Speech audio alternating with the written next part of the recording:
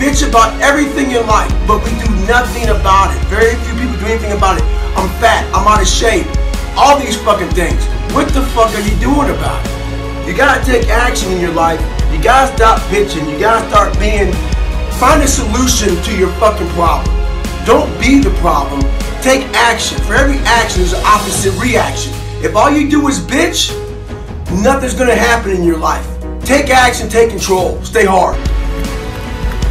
It's 44 degrees and it's nice and rainy outside. And no one cares about that. It's not about the rain. It's what the rain represents. Life is always giving you a test. Trying to give you a way out. Trying to give you an excuse not to show up. This is my excuse today. But guess what? You gotta have the mentality to show up every fucking day of your life. No matter what life throws at you. It's our responsibility to show up to the Coliseum of life.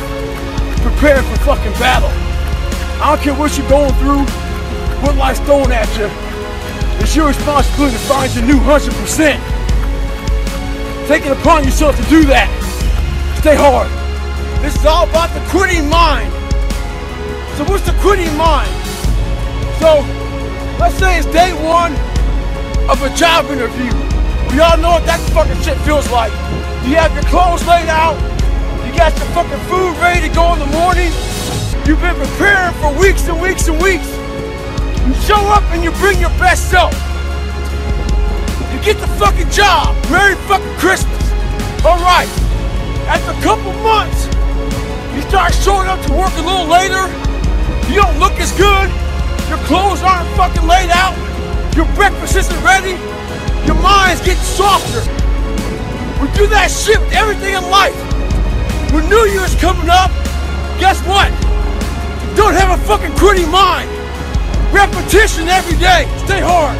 Today is your opportunity to be a leader. You must look at yourself as a leader.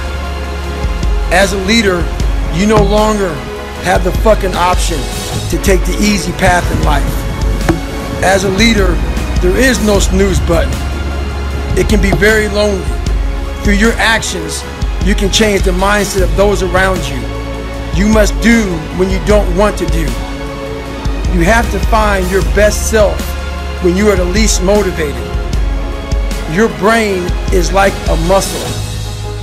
You have to push it to a point of discomfort. All those days and nights you don't want to train, those are the days you must train. You must change the way you look at discomfort. What statement are you making? The psychology of savagery. I wasn't the best runner, but what I did was I found the worst records out of my competition. And I made sure they saw me running day and night. I tried to get in their fucking heads. I got a video the other day of this UFC fighter Ferguson. This motherfucker weighs in, and the UFC is fucking canceled. He wasn't just weighing in. He was getting the fucking head of his opponent. What he did was this. He wants you to remember his fucking hands and elbows slice you the fuck up. Remember this. Stay hard at all times. Savage.